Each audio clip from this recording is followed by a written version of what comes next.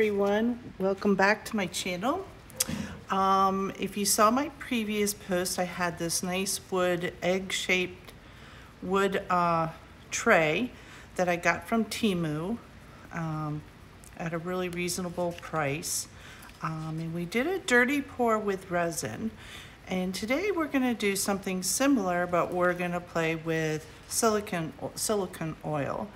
Now, if you know anything about acrylic fluid art, silicone is used in the paints to create these large cells as the paint is poured out onto the canvas. And we're going to do the same effect here with the resin. I am not going to, this tray holds about 8 ounces of resin, so I actually only mixed up 6 ounces because once I put the silicone on, it will not fully integrate with the resin. So once that resin is dry, I'll have to clean it down really well, and then I will put a clear top coat on it just to seal any of the divots that the silicone oil may make. And to seal the work that we're doing. So the colors I'm mixing up today, I've got Color Obsession, and this is Blue Mermaid. I have another Color Obsession that's Phthalo Blue. And again, I'll link these all in the description. And Just Resin Titanium White. These three are all paste resin pigments. And I'm just mixing these up, and I'm going to layer them in the cup just like we did in my previous pour to do a dirty pour. And then I left some of the clear left over because I'm going to put that down first, and then I'm going to pour out my colors. I'm not going, I think what I'm going to do, we'll see how the colors move across, because I don't think I want to move them totally around. We'll just kind of layer them out, see how it goes, and then use the silicone oil. So here we go. I'm going to start with the white.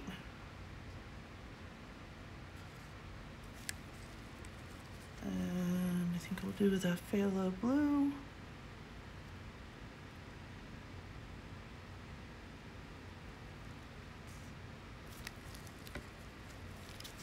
Mermaid.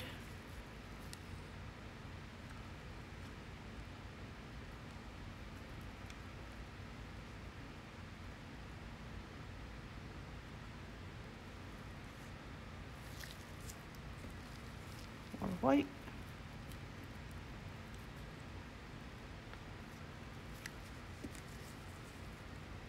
Blue.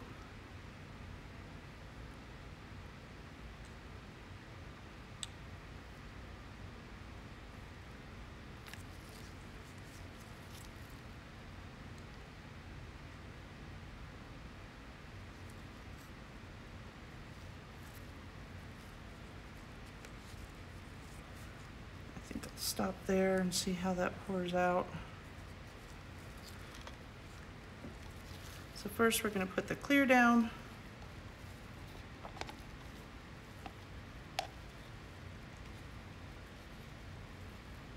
The resin we're using today again is just Let's Resin. It is FDA approved, safe for food. I would not set food directly on top. But if you put like a little doily or a little napkin underneath, that would work great. So we're just going to spread this around almost to the edge.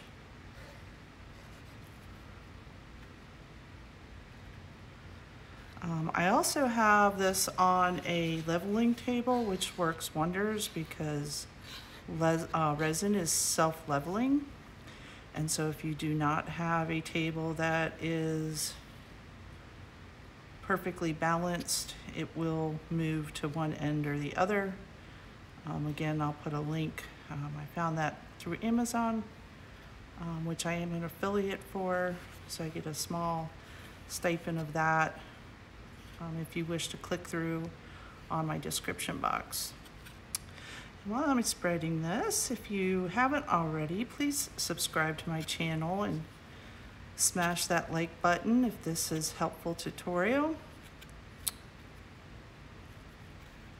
Okay, so I think that's good for right now.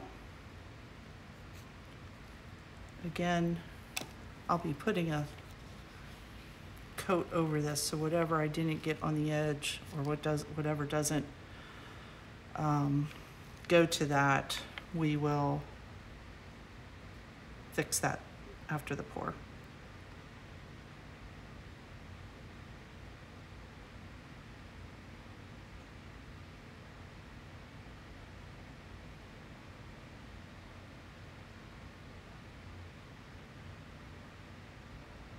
Okay, so it looks like I had enough where it's going to go to the edge, which is fine.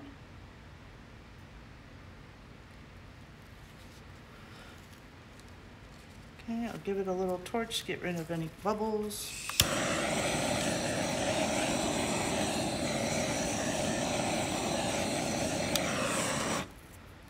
Okay, and now I'm going to use some silicone. This is silicone pouring oil. I'm just going to pour a little bit. You don't need a lot, just into a little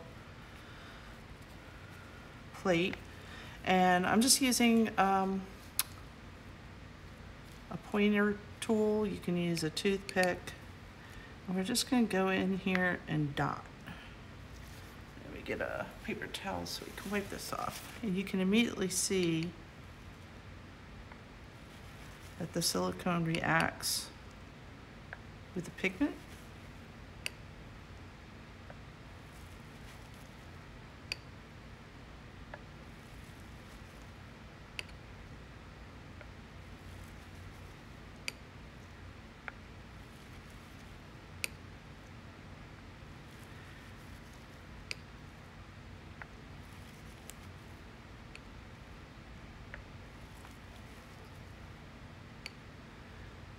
Looks like I'm already getting also some cells just from the pigments alone.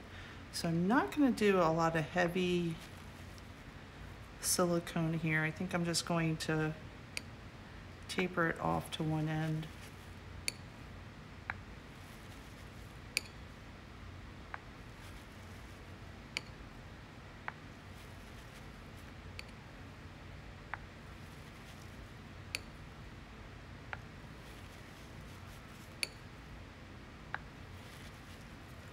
And look how it's mixing those blues.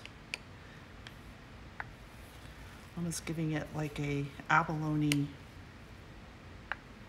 texture.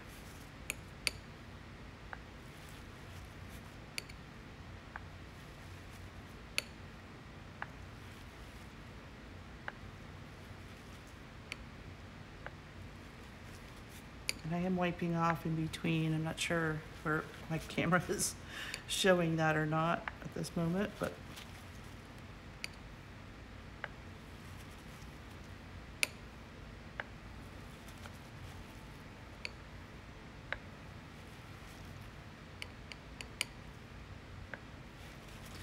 so once this is dry tomorrow, because I'm not going to film this part, what I will do is wipe it down first just with a paper towel, and then I'll take an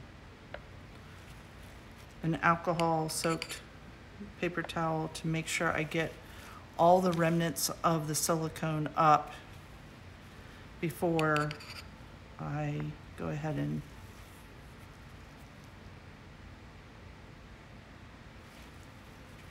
I've got a lot of weight down here, so I'm just going to move this around.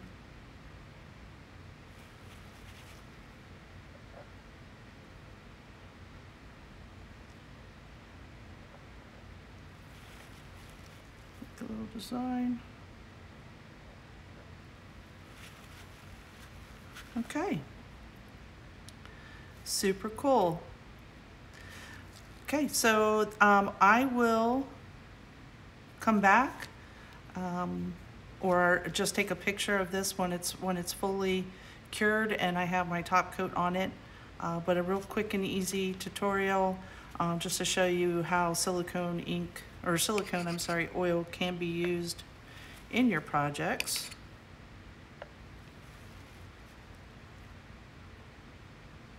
To create a different look. I hope you enjoyed. Have a good day.